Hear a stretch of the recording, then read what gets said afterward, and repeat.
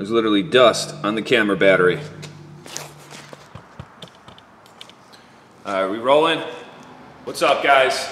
Thanks for stopping back by the channel. Remember, the home of the auto shop life.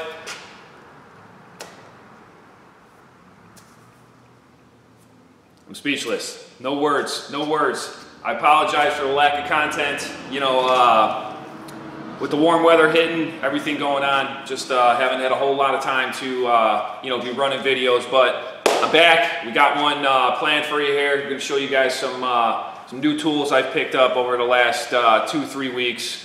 You know, getting here in the shop, getting things rolling with at least my new normal and things like that. We're getting back into it. You know, hope you guys been busy. Hope you guys working. Hope you guys out there, you know, doing what you got to do to get through this. And I know I am. So, but we're gonna get into a couple pretty unique tools. I'd like to say I've picked up probably the last 3 or 4 weeks. I know it's been about almost 2 months since my last video, but life gets in the way sometimes, guys. You know, you guys been asking, you know, where I've been. I've been around. We've been here, been working, you know, dealing with the house, kids, family, you know how it is. But let's get back into it. Remember, it's the auto shop life. Check it out.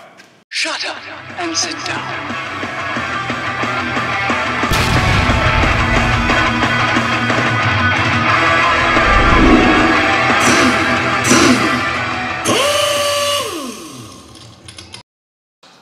Got a few from Cornwell, got a few from Snap-on, the normal, you know, online pickups. Got a few that were sent to me to check out.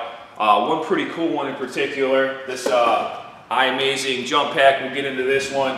I've had a few weeks to kind of test that one and look into it. A couple of the other tools haven't even been open yet. I picked up last week, but we'll share them with you here in a quick tool haul. First one from Lisle, I really dig. Part number 35070. It's a remote hose clamp, like you see like a normal remote hose clamp pliers, but instead this one gets those quick connects off. So it has little fingers, as you would say, at the end of it, you know, and you got to figure you get those quick connects on the top of the gas tanks or those evap lines and all that stuff where, you know, maybe you can't get it to the bottom of it, or, you know, the pliers are too big to get in, because they do make pliers just like this also, but this one being remote, set up just like the spring clamp pliers, you know, that Lisle makes and all that stuff. You know, these have little fingers on it. You could get it to ratchet and hold it and all that just like a normal one. You could hold it in place. They open up. Let me get this thing unlocked. You could get them to open up real wide, and then, you know, you pretty much just get it around your quick connect, squeeze it, and then you'll be able to hold that on there while you pull the quick connect line off. Pretty ingenious. I mean, Lisle always comes through. You know, it's I find myself buying Lisle products mostly when I'm on at least the Cornwell truck, but this one I thought was pretty neat. It does have the replaceable cable, so when the cable does wear out, which they do, you can replace the cable, not like the old version where I had, you know, where the cable breaks or anything like that. You got to replace the whole thing. Got a pair of normal hose spring clamp pliers from Snap-on. We'll be showing you guys that pretty much the same thing. All the parts are interchangeable and all that stuff, but not a bad idea, you know. I think it's pretty smart. Got a little spring in there, good spring action there. You can see how the mechanism works, pretty much the same as this hose clamp pliers. You know, getting into this one, I think they should follow this one. You know, probably another good idea was maybe just some regular pliers on the end of this. You know, you could do not just a quick connect. What was the other one I was thinking of?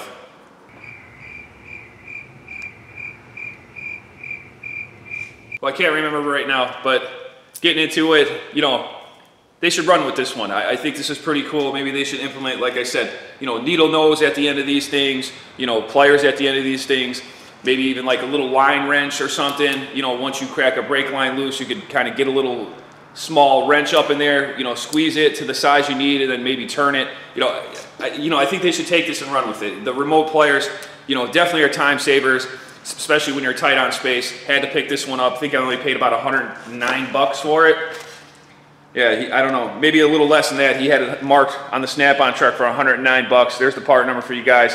I'll also leave part numbers down in the description, but can't wait to get this one checked out on those situations where I really need it. All right, so sticking with this spring clamp pliers, the hose clamp. This one, hose clamp pliers with flexible cable. I picked one up from Snap-on finally. You know, I've been seeing this on the truck for months. I couldn't justify spending almost $175, whatever Snap-on wanted for this, but finally ended up getting it. You know, I do have a few pair of these. Just wanted to check them out. And like I said, with these, you know, everything's interchangeable. You know, it says on the box, obviously you can change the handle, the spring, the cable, all that stuff is kind of, you know, universal. So if it breaks or doesn't work anymore, you know, Snap-on will warranty just the pieces of it as opposed to the whole tool. You got part number on this one. What do we got? SHCP1B.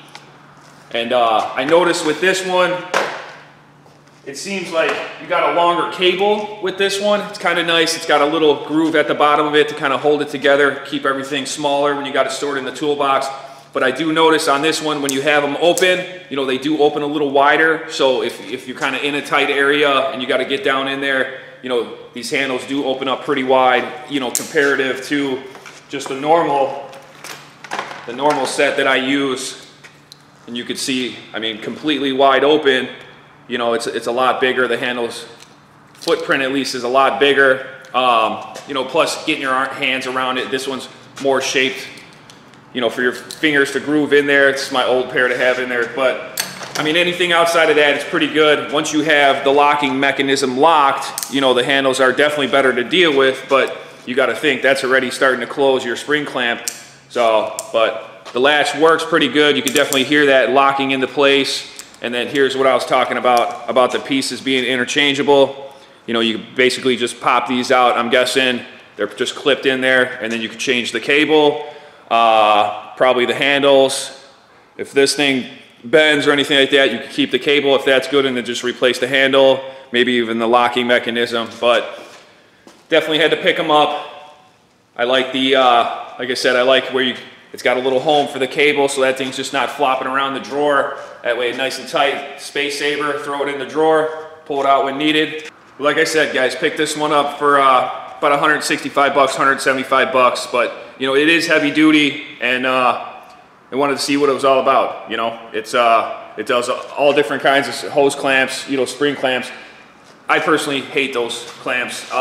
You know, anytime I'm doing a job and you got those spring clamps on there, I tend to just replace it with, you know, regular hose clamp or something like that. You know, sometimes, certain situations, I will reuse the spring clamp depending on where it's at on it, but man, I really hate those. And then you always get them where they're upside down and you can't get pliers on them, so these remote, you know, spring clamp pliers work out perfect. So the next one we picked up from Snap-on, Slim Light. You guys know I love my flashlights.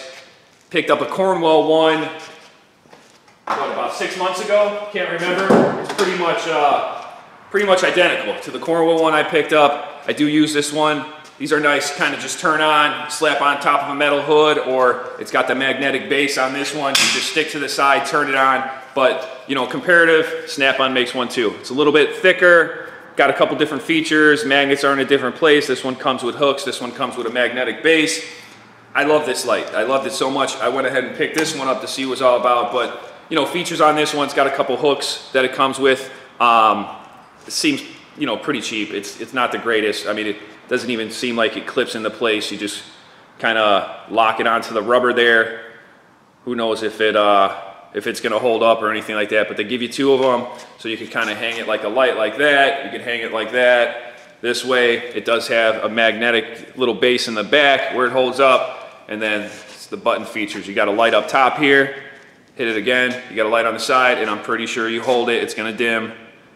Yeah, there we go. You can see it dim up and down, and then it flashes for the round robin, and then another one turns it off. So, comes with a charger. I want to say USB Type C, USB Type C. What do we got? About maybe 5 feet there, and then it did come with a plug. So, always dig it when it comes with a plug. You know, not everybody just has the USB or at least one available. So, I always like having an extra plug around. Plus, I already have a wire for it, so if I lose one from my phone or something like that, I'm able to use it. But definitely a pretty bright light.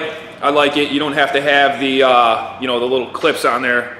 You can kind of just use it as a handheld. These things in your pocket feel a lot better than like a stinger in your pocket, or you know, a big flashlight comparative to what you're using. You know, you go to sit down with this in your back pocket, not as comfortable as sitting down with this in your back pocket. So these are nice, durable, definitely a cool pickup through Snap-on. Always happens. Like I said, guys, been a little busy, so hopefully the phone don't ring again. But getting to this next one, well, finishing up this last one, definitely a nice light. Haven't used this one too much because I'm still using, you know, probably my third or fourth favorite light, but Snap-on one now, Cornwell one now, got them both. Snap-on Slim Light, can't remember what I paid for it, but been using it around, not as much as been using the blue one, still reaching for this one. Having this one as a backup, pretty nice. Like I said, it's nicer having it in your back pocket, it takes up less room, but in the same case, it's gonna be, you know, easier to lose, you know, or drop down in between something where it's not supposed to be when you're working on a car or leaving it under a hood. So you guys pay attention to your lights, make sure you don't lose them like I do. We'll get this one out there using it. Wrapping up on this one, part number ECSHC042. And I want to say it wasn't that expensive. I even want to say maybe under 100 bucks, 65 bucks or something like that. I don't know, ask your Snap-on rep. I'll try to maybe even leave prices in the description of the video. You guys know me and my lights. I never have enough. I think the more blind I go, the more bright I need it to be. All right, getting to the Imazing jump starter. And you guys know, you know, this day and age, lugging around, you know, an old school jump pack, it does the job. You know, it's heavy, it's a little inconvenient. So, you know, picking up these lithium jump packs, tossing one in the car, tossing one in the wife's car, tossing one in the toolbox, you know, multiple uses on these things. You know, you're not only able to charge your phone, you know, jump off the cars, you know, it's got a little flashlight on there, SOS thing on this one in particular, you know, comparative to the Norco, you know, a lot cheaper. You're basically saving money buying into something like this. This one is pretty neat. Had a company send it to me. I will be leaving coupon codes and links to the description, part numbers down in the description, like I said. This one's pretty cool. And it's, you know, it's got a lot of features on there. One that I did like in particular, I've got to show you the actual unit. Comes with a nice carrying case. And like I said, I've been using this around the shop. Charges pretty well, holds the charge pretty well. I noticed when you get it down really dead, you know, it takes a little bit to charge up. It's not fast charging by any means, but the cables are pretty neat. I thought they're kind of staggered, so when you have this thing plugged in, you know, they don't accidentally touch, at least when you're holding the unit itself. It has the LED screen here that I noticed after you jump a car, when you unplug the actual battery pack, it'll give you the charging voltage and all that stuff. So, you know, maybe at a quick glance after you jump a car, you could kind of peek at it, make sure the alternator's charging and all that stuff. And then it's, of course, got the reverse polarity protection, overheat protection, all that good stuff built right in the tool. Some of the accessories it comes with, you got your cigarette lighter adapter, and it looks like Type-C charging wire, maybe for your phone or whatever you're going to be charging to charge the unit itself. So basically you're charging your phone, plug this into the battery, plug this side into your phone, you're charging your unit, plug this inside the, you know, plug or charge or whatever you're using to charge it, and plug this into the unit. So in and outs, here's the unit itself, and it's pretty beefy. I mean, it's not the biggest one you've seen. This one's a 2500 amp, I believe. What'd the box say? Yeah, 2500. But it's got some weight to it. Here's the front of it. You got the flashlight, you got the two USBs, and I believe one is a fast USB charge. What do we got here?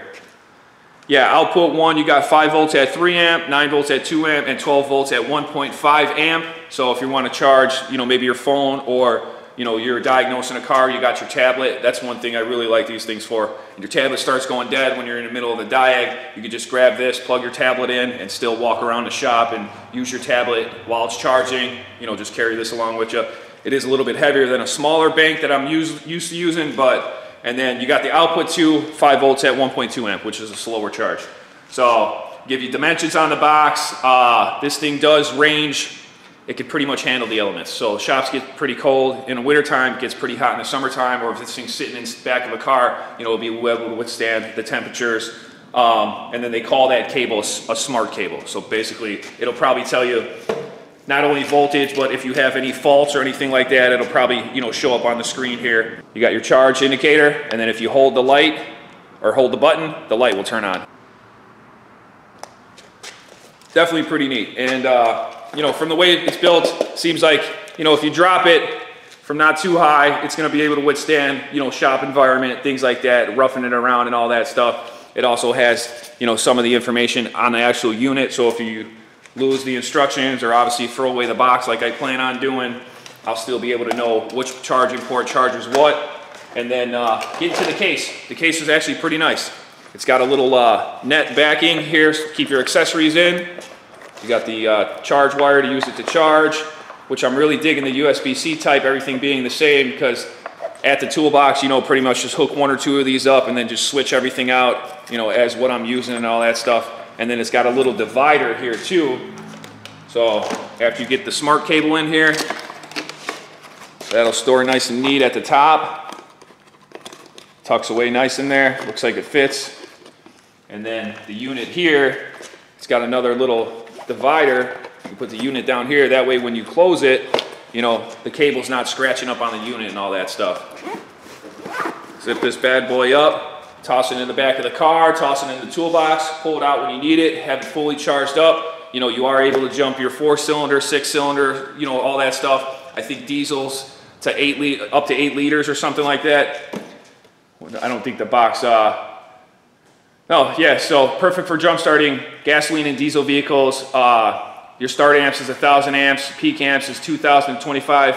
So not too bad, you know, not too shabby at all. The Imazing jump pack with the carrying case. Coupon codes in the description, you guys check it out. All right guys, getting into a couple smalls, a couple replacement tools. You know, you gotta lose tools, you know, or they come out with, you know, the latest and greatest tools. You want to upgrade tools and all that stuff. Got a couple of them here I picked up through the Snap-on guy. I think the charge light was 3 weeks ago, maybe these things 2 weeks ago, jump pack and all that stuff. Like I said, guys, it's been a while. I apologize. I apologize we haven't gotten around to making videos. Still working on the Civics, still working on, you know, some of the other video ideas coming up on the channel. So you guys ain't subscribed, make sure you subscribe to the channel. We're gonna get these videos pumped out here. So pick these 3 up, still in the package. First one from DenFix. Picked up another set of those little, you know, body clips and all that stuff. This one is metal. The other set I have is more or less a plastic tip. Has on there, these ones are steel, because I'll tell you what, guys, on some of those body clips, you know, those little push clips, they're a pain to get out. I mean, they're breaking on you, everything else. You know, I have a few different tools that I use depending on the situation that I use to get the clips out or what type of clip it is, but sometimes it always doesn't work out that way. You know, some of those clips are really buried in there or corroded or whatever. So I picked up a metal set. You know, these are perfect. It's got the little shape on it so you could kind of, you know, get it under the clip and pop it out. The other pair like I had, like I said, it's kind of plasticky, you know, so if it's stuck, it starts to bind and bend and all that stuff. This one's on a rubber spring, so just pop it in there. Pick this one up, a couple bucks on the truck. These things weren't bad at all. Part number on this one is DF625 from DenFix Equipment. Good guys. I actually got a couple other tools from these guys. I think more or less Pliers, I think it was. More Pliers. I think they even do toolbox organization. I can't remember, guys, but I'll put the part number in the description below on these. Quick pickup there. And then I picked up these spark plug wire pliers. Now I have a few different ones, the long ones, the other plastic ones that I use, but trying different things here, upgrading tools. You guys know the name of the game. Part number in this one, FZ7A. And then this one does, you know, the close spark plug wire. It's got some cartridge. It says some cartridge fuse puller too. Not really sure, but that's another idea. This brings it to mind. I remember what I was trying to tell you guys in the beginning of the video.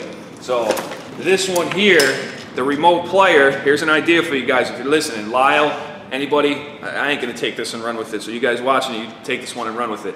So basically, a tool like this, remote hose clamp pliers, where it pulls spark plug boots off, those stubborn spark plug boots. So basically, how this thing works at the end of a remote plier, there you go. That's another idea there.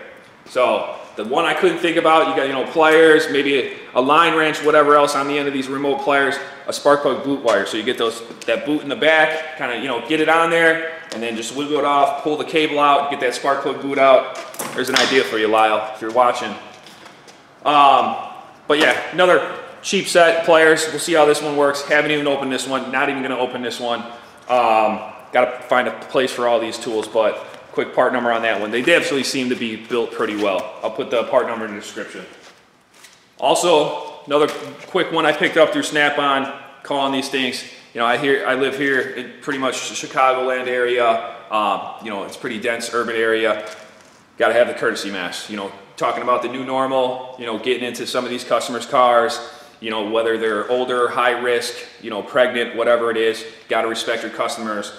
If they're wearing a mask, I'm definitely wearing a mask. I don't know how I feel about that. You know, it's you got to respect the customer. You got to, you know, stay on top of your health and all that stuff. But you know, these are just protect other people. Not to mention around here, you know, you can't even get into most stores without wearing one of these masks. But Snap-on's making them. They're actually pretty nice too. They have you know, a nice metal at the top that goes around your nose. There's even a little interior part where you could put an extra filter in there or something like that. I bought a few of them, but it's got the elastic straps that go around your ear.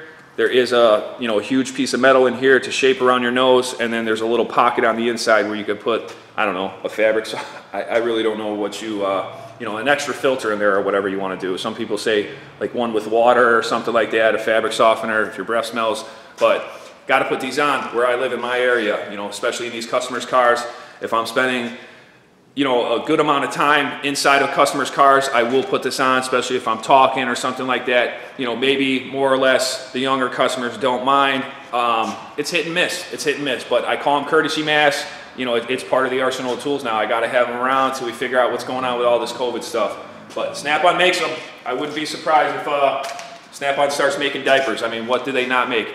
Well, they don't make them, but they have a company that makes them for them. It looks like the same company that makes some of their t-shirts and all that stuff. So that's that one. And then get into a couple of my Cornwell pickups, some more of my Cornwell pickups.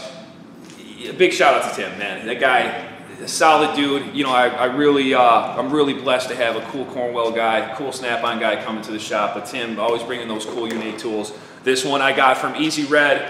You know, I'm thinking I gotta get more dash tools, things like that. You know, those small, intricate bits and all that stuff. But pick this one up from EzRed. You know, it's got two 45s on there. One end will do your bits, the other end, a 1/4 inch. You know, you got the direct switching directions, but these are nice, these small little ones, kind of getting around, you know, that little exhaust bolt or getting around that little tube, you know, trying to work that bolt loose and all that stuff. These work out pretty well. Built, like the fit and finish on it, nice and polished. Do I have a part number for SS8? And it does, like I said, the 1/4 on one side, hex on the other side, and then what I got to match is the stubby bits from VIM, which these are definitely pretty nice, but I kind of got them hand in hand. You know, you get these, at least for the 1/4 inch kind, it's pretty nice. Talk about saving space, but you got the stubby bit on there with the small little extension, you know, working on those dashes or whatever, you reach around that, you know, that little wire or piece of tube that's in your way. You know, this is kind of nice, break it loose and all that stuff, being able to get on it. So pick those up through Tim. Cornwell, I want to say for the Vim, I think I paid 125 bucks for this kit. We got MMS450, and there's pretty much all the individual torques it has in there. Guys, I don't know how many's in this set here, but it looks like a good fair amount. Looks like I'm covering some torques, covering some spline. You got Allen in here. You got you know, your flathead Phillips and all that stuff goes down to about 2 millimeters up to 10 millimeters. So I'm pretty much covered T50 all the way down to T10. So this will handle it for the stubby ones. Great one by Vim. Great one by Vim. The Ratchet, on the other hand, under 100 bucks. This was a while back. Leave part numbers in the description. You guys check it out if you want to know the prices. Last but not least, through Tim, the Cornwell man. Used this a couple times. Still not sure how I feel about it, but it's a seal driver, and it's got, you know, universal. You can kind of set your size. I had a seal sitting around here, but I've been so busy in the shop, guys, I don't even know where things are anymore. But pretty nice. I think they make 2 different models of this one. ATD, made by ATD, but pretty much, you know, find your seal you need, or, you know, it might even be able to bang in a race or whatever you got to do, whatever you got to use for this. It's got a nice solid base, definitely build pretty well. You see that's where you hit it with the hammer. But set your seal, you know, as long as it's not too big, get it in there, drive that seal home, and you know, it beats pulling out the kit with 50 other pieces and trying to match it up and all that stuff. These sometimes don't work well for me anyway, especially for seals. You know, if you have those seals where the rubber sticks out and all that stuff, I tend to just use a socket or, you know, a race driver or something like that to get them done. But this is nice for those flatter seals or those flatter races where they don't inset inside. We'll see how it works out. We'll see how it holds up. You know, it seems to be built pretty well, moves really nice, but definitely a unique one I had to kind of buy and check out to see what it's all about. I don't think it cost me too much either. So, from Cornwell. All right, guys, so getting to wrap this one up. Again, apologize for the lack of video content. We're gonna try to get back into things. Status on the Civic, doing the computer work now. I went from, you know, obviously OBD2 to OBD1, getting all that squared away. I'm going with Honda, getting that taken care of on that one. So for you Honda guys, you guys Civic builds, you guys following the Civic build, we'll be up and coming on that and get this thing almost ready. I almost don't like to work on it because I'm so behind schedule on it. I just kind of put it on the back burner for a while there. I wasn't going to do the turbo, I was going to put it in storage. Now I'm going to do the turbo and I'm not going to put it in storage, but we'll be getting back into that. Got some other things planned for the channel, so you guys make sure, if you're not subscribed, get down there, hit that subscribe button, make sure you subscribe to the channel, get this channel up. We're at about almost 13,000 subscribers, guys. We're getting there, we're getting there. I'm even getting subscribers even though I'm not making videos. I apologize, but if I'm not making videos, you guys can catch me on my Instagram. I do try to post there, you know, at least once a week and all that stuff. Got the, you know, the handle on Instagram down in the description. So, wrap this one up, guys. As always, like, comment, subscribe, and we will catch you in the next video. And I promise it's not going to be 55 days from now. Signing out.